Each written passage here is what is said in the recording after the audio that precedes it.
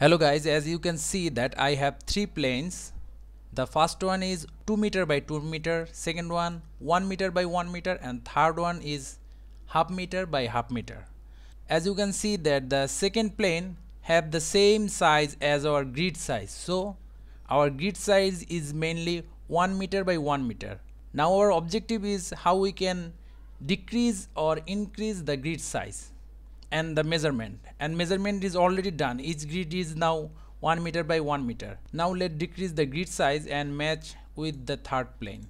For that, simply go to top right side and there is a button called show overlay, and beside show overlay there is an arrow. Click on it and there is our grid option. By default the scale is 1, but if we decrease it into half like 0.5, now you see that our grid size is decreased.